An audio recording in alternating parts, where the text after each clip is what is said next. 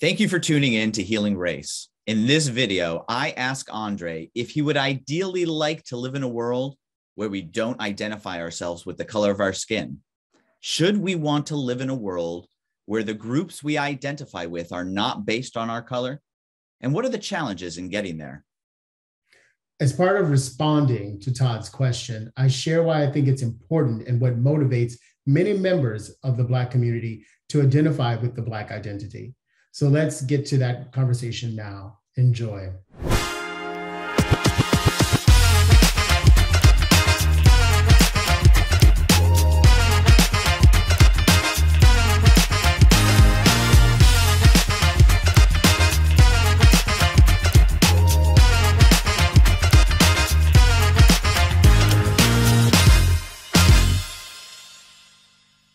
Conversation, we've talked about kind of a Black way of being and a white way of being, but then we also say, well, maybe that's not. No. Let's go deep in that.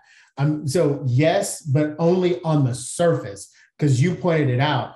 I think as human beings, we're all the same, but there's a deliberate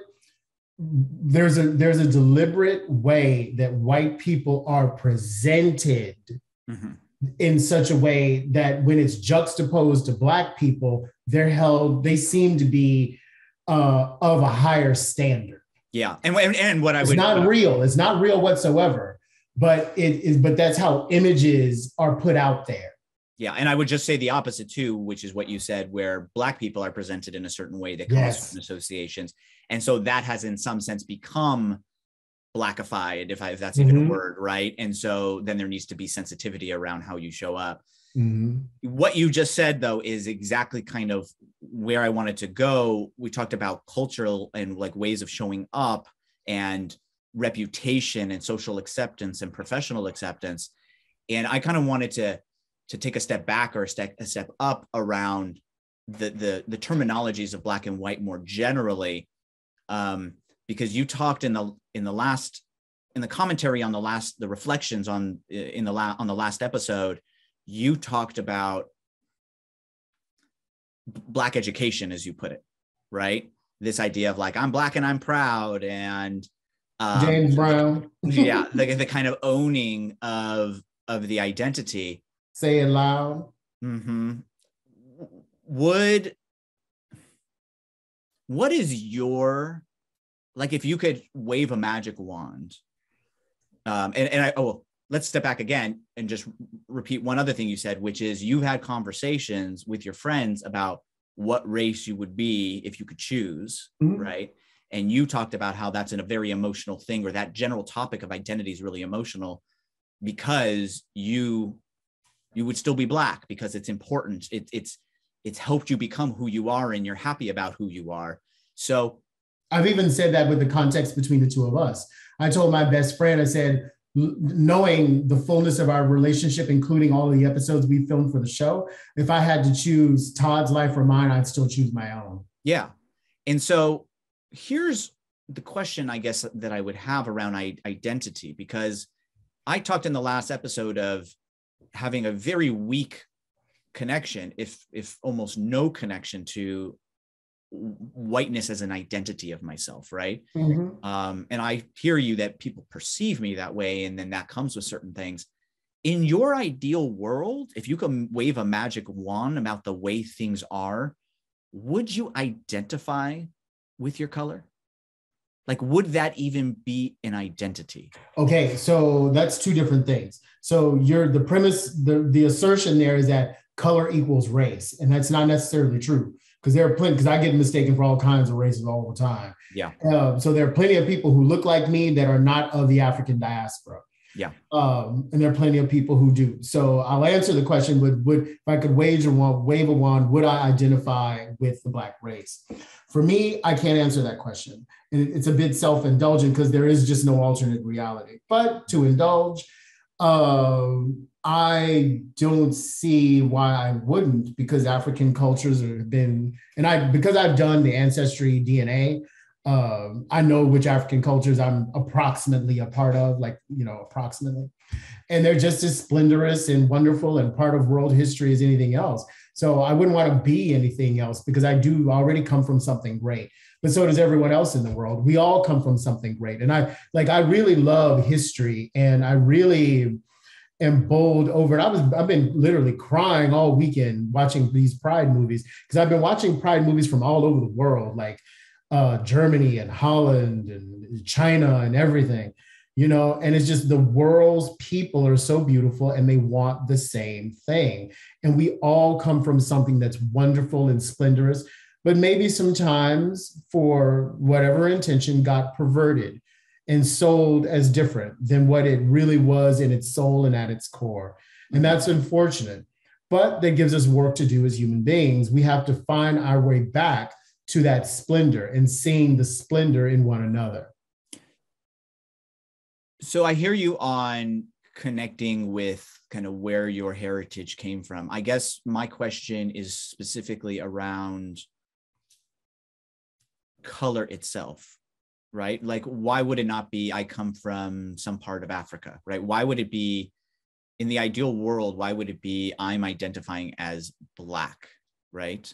Why would it not be, I have this heritage that I come from, just think about, to compare it to my example, it's not that I have the strongest Jewish identity related, relative to other people in the Jewish community, but I would certainly be Jewish first before white, or Californian first. It's funny that you say that. Californian even first before. I've often said I'd be gay first before Black. Not often. I would. I would. But to answer your question, for all of us, if I could wave a wand, then our color shouldn't matter at all. Okay. Like we just. So if you could wave a wand, so why do you think the motivation is then behind identifying? So if the ideal is we don't call ourselves Black people, white people, or otherwise, brown people, other colors that have been used in history, red, yellow, right? Which are not currently owned, right? What then, if that's not the ideal, what do you think the motivation is behind identifying Black? I have an answer for you, because it was an easy way for, how would you say, imperialists to segregate people. And so the motivation for having to identify around your color comes out of imperial machinations in the world. So because it's easy for, empires to segregate people by color and say, with these people who are this color, do this, with these people that color, do that, then now when you're trying to reverse the impact or the negative impacts of having been part of an empire, however you came into that being part of the empire, then it's natural to organize yourself in that same way. So it's like your plan of attack essentially is a mirror of what was used to oppress you. Yeah.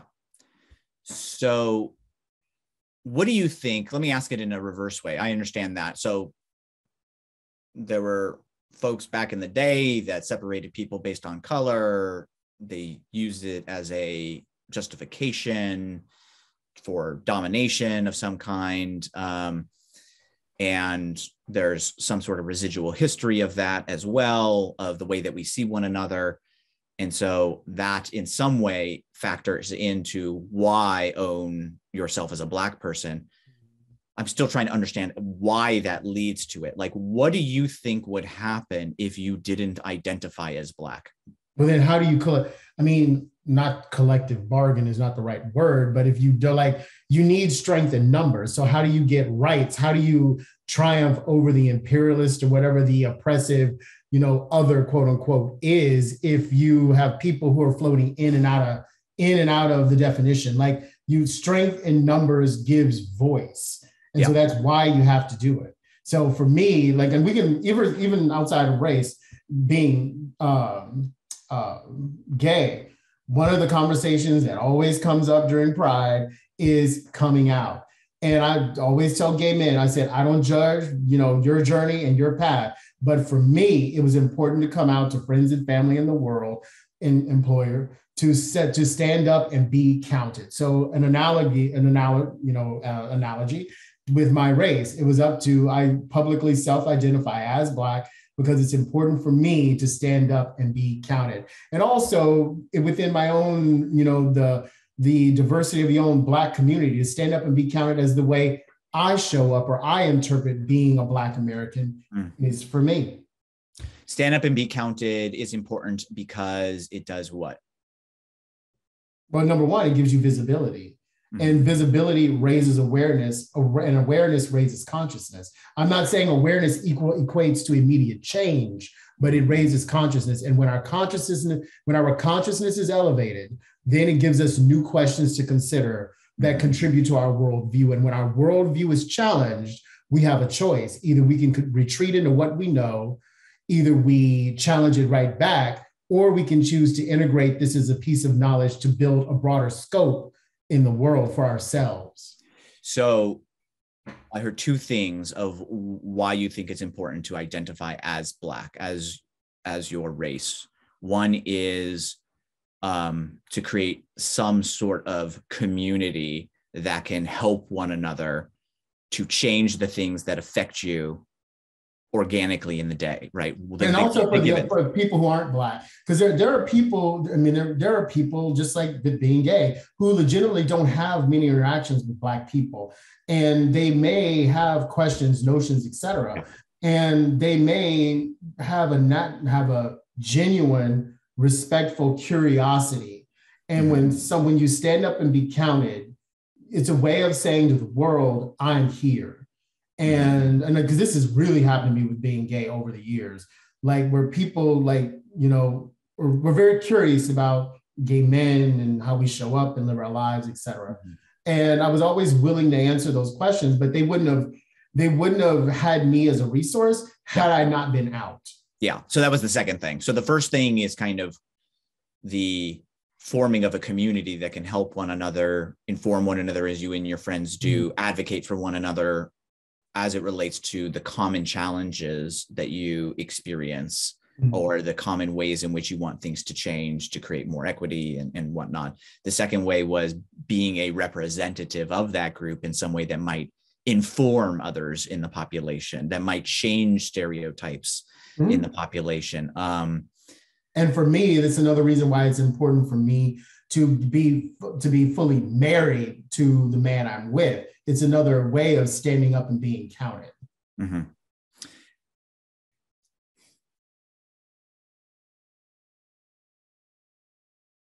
What would you say if someone said to you, why not consider yourself a human first, an American first? I respect that.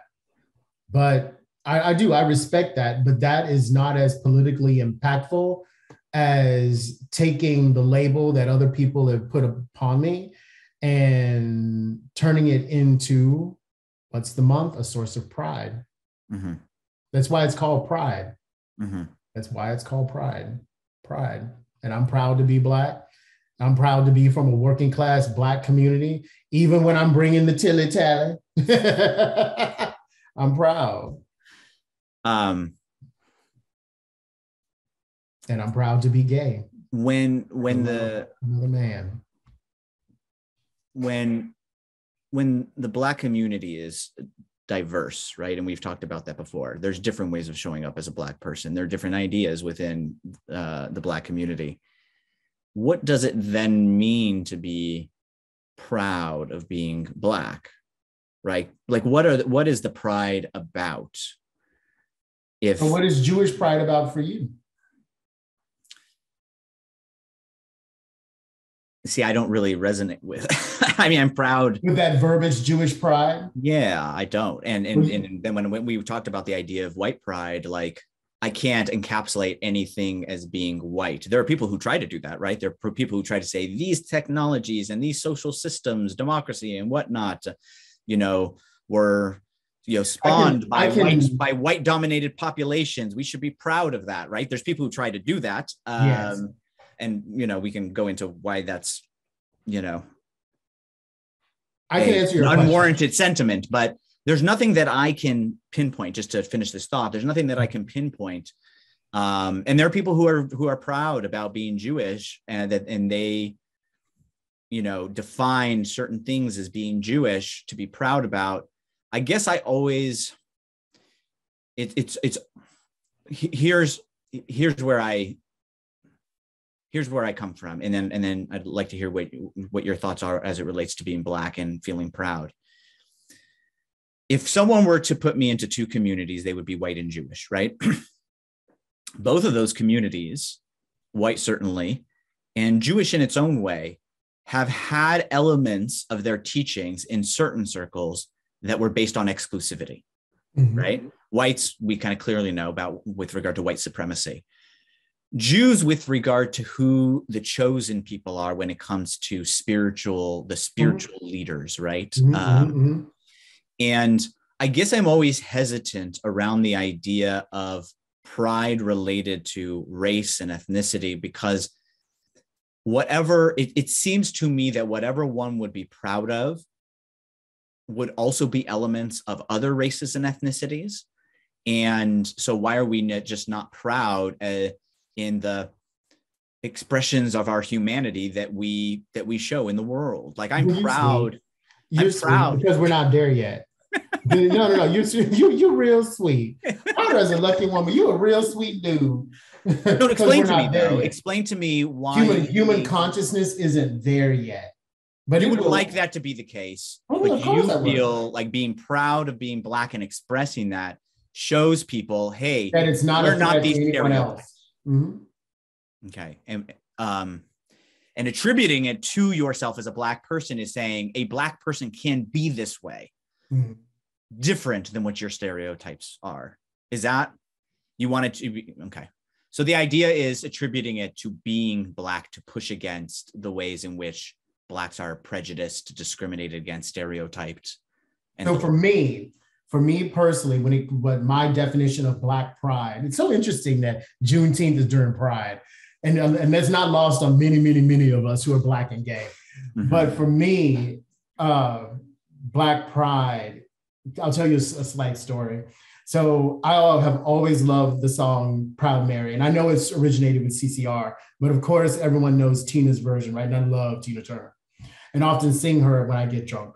But, the lyrics of that song, especially when you're talking about the big wheel keeps on turning and Proud Mary keeps on burning, leaving a job in the city. And the way the force, in my opinion, with which Tina sings that song speaks to an intrepidness in the human spirit, right?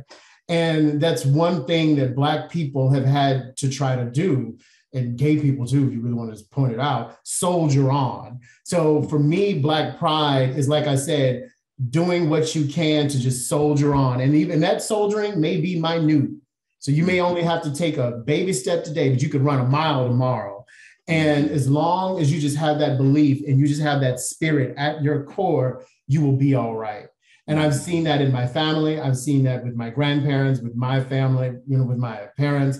To me, that's what Black pride is that intrepidness of spirit. And I know other races have that, and other races have been through many atrocities. I don't want to take away from that. Yeah. But I'm not a part of those races. I'm part of me. And when you ask me, why are you proud to be Black? And I said, it's because of that spirit. It's because, it's so many times when we could have just, jumped into the river, we stayed on the boat and we kept rolling on the river, to use the Proud Mary analogy. Why do you think your dad wanted you and your siblings to, what was it that he had you say? I'm Black and say it loud. I'm Black and I'm proud. Is that? Well, that happened. Yes. So to give you a bit of context, I was older, so I had a disconnected relationship with my father. And I remember that particular experience when I was older, like in teen years, and sitting around with my younger siblings. And I was there for a visit. You go visit your dad when your parents are separated. For him, I can't speak to his motivation, but what he communicated to me in his lifetime, he's now deceased, communicated to me in his lifetime that it was important for us to have a sense of gravity, of not only what we've been through, but also what we're capable of. And no one and no one can take any of that away from you. So no matter how a white person treats you or says anything to you or whatever, like no one can take the very essence of you away. And the very essence of you, is, at least in the physical manifestation of yourself, is that you are Black. Many people are going to look at you and they're going to see a quote unquote Black person, African American, whatever. And with that, that's a part of the message from him. They're going to bring all sorts of opinions and expectations of you. And what you have to say, irrespective of all of those things, is that I'm the best of myself and I'm proud of it. So call me whatever, negative thing you want, but I'm the best of myself and I'm proud of it. And also, no one should be not proud of their journey. And part of your journey as a Black person is being Black, and at least from a peripheral perspective, having to endure some of the things that Black people endured. I mean, Jim Crow laws applied to everybody who was Black. Like you were, whether you wanted to be a part of it or not, you were a part of it if you looked like you were part of the African diaspora. Yeah, that's all making sense. So you're perceived in a certain way. There's associations that come along with others defining you as a Black person. And so I hear 4 things now around this. One is the collective part of it, the building of community, like we're in it together. And the way to define the way you are together is, with different complexions, of course, being Black. Second is a sense of resilience that you mentioned, which is like kind of remembering the challenges you've been through and being proud of the way those challenges are taken on. And then the third and fourth are kind of education processes. One is education. It sounds like almost educating yourself. Like you're going to have so many people throw negative associations your way. You remember who you are. You remember, you remember you're all these positive things, not the things they try to tell you are. And then there's the last one, which is representing those positive things and educating others out of their stereotypes. All of that completely makes sense. I don't really, it's hard for me to go there necessarily for the reasons I told you, but at the same time, I do understand it. I mean, over 6 million Jews were killed in the Holocaust. And so the way that they as a community owning that heritage, because it's the heritage based on which they were persecuted, and saying, we persisted, like, look, we rose again, right? In the sense of, succeeding and aspiring and surviving. In fact, we, started a state for ourselves. Like there's ways in which we pushed back from this and survived and thrived. And so, it's hard for me in some sense to identify that exclusively. And I know it doesn't have to be exclusive, but sometimes it feels exclusive for me to say that's something for Jews to be proud of, because I feel like it's something for a lot of people to be proud of who have hit challenges.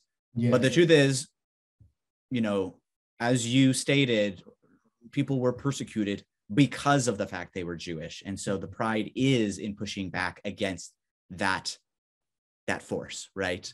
And so I guess I guess I can own that a little bit more. And I certainly understand it more. I mean, I felt it very much with my grandmother. It's Pride Month, Todd. It's pride. It's pride. It's being pride in all of the dimensions of your life, not only your race, your sexual orientation, your pride. Yeah. Thank you for watching this episode of Healing Race, and stay with us for a scene from our next video. If you want to see more conversations like the one you just watched, please subscribe to our channel, share this video with friends and family, and like and comment on the video below. If you'd like to be a guest on one of our episodes and have an open, real conversation about race, email us at guests@healingraceshow.com. And if there are topics you think we should cover, we'd love to hear them. So please email your ideas to topics@healingraceshow.com. As always, thanks for your support. We look forward to continuing the conversation with you. Now, here's a scene from our next Healing Race. You talk a lot about this idea of the psychology of ownership. How do you think that materializes materializes across the white population? So let's ask a really specific question. I answer that quickly. Do A justification. You think I carry around a feeling of ownership over Black people? To watch the rest of that episode, go ahead and click the video below me.